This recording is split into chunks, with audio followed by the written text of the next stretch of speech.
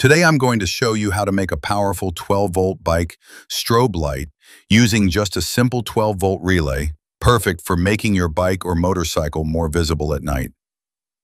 First, I'll prepare the relay by applying a thin layer of solder to all of its pins. This ensures every connection we make later is strong and reliable.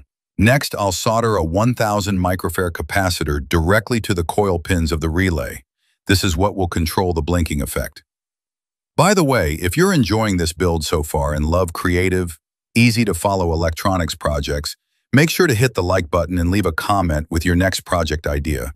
It really helps me keep making cool videos like this for you. Now, I'll take a short piece of insulated wire and connect the normally closed pin of the relay to the positive pin of the capacitor. This forms a feedback path that keeps the strobe cycling automatically without any extra switches or controls. Here's our light source, a 12-volt high-brightness LED that's perfect for outdoor visibility.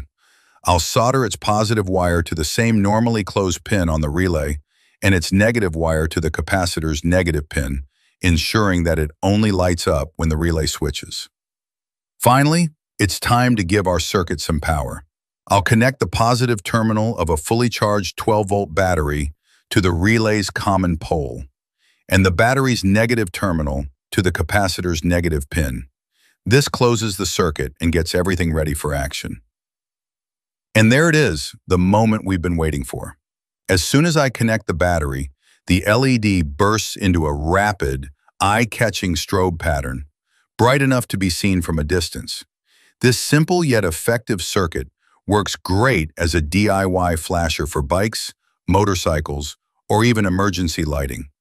And the best part is, it's made from just a few affordable components.